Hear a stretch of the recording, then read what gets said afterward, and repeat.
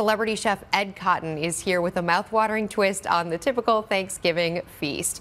This Thursday, we're going to eat, yep, wait for it, 46 million turkeys for Thanksgiving. So naturally, we wondered, how many of those are turduckens? Well, that's a chicken inside a duck inside of a whole turkey. We brought in Chef Ed Cotton. He is the executive chef of the West Village social Italian restaurant, Sado 13. And it's great to have you with us here. Good to be here. Thank you. And you also brought a turducken. I certainly did. Wouldn't be complete without bringing a turducken. And why? Why go there? Why do turducken? Why not? It's a good conversation piece. It is a good conversation piece. Instead of showing up to somebody's house with a turkey, why not bring a turducken? Because it takes a lot more effort. And you get to show off what your skills are all about. How much more effort does it take? It's hard enough to get the turkey right. I can only imagine you've got 3 different meats in there. Yeah. That's going to make it even more difficult. It sounds very difficult, yeah. But you're a chef, you're a celebrity chef. So when you say it sounds very difficult to the average person, it is very difficult. How do you do it? Well, what the easiest thing to do when preparing this is have people do all the work for you. Have your butcher bone it out for you. You don't need to sit there and slave over your cutting board and boning it out and all that. Have your butcher bone out the turkey, the duck, the chicken. And what's very... what does that mean, have your butcher bone it out? Well, just remove all the bones. There's absolutely zero bones. There's no bones. It's 100% sliceable, ready to go. No bones, you're not going to be chewing on anything. So I go to my butcher and I say, I want a turkey, a duck, and a chicken without any bones. Yeah. And then I take these 3 separate birds home and I wrap them all around each other? Pretty much, yeah. It's a bird party. So, yeah, so just tell your butcher that by now they should understand what a turducken is, the butchers, and be like... They've heard this word before. They should have, if it's a mainstream type of place.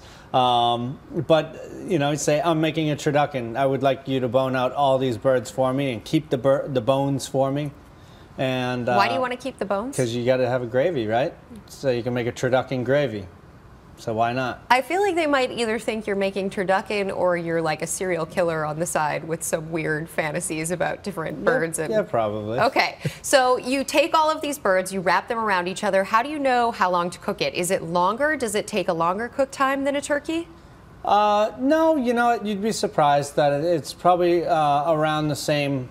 This is a 12 to 15 pound turkey, and the chicken is about 2.5 pounds, and the duck is almost around the same, just a touch smaller probably. So about equal size is what you want to go for? Yeah, well, for the duck and the chicken, and the turkey is the star, so that's the biggest one, 12 to 15 pounds. So it's roasted, you know, it's all stuffed with 3 different stuffings, or you could use one universal stuffing throughout, but I like to mix it up, and I do 3 different stuffings in each bird.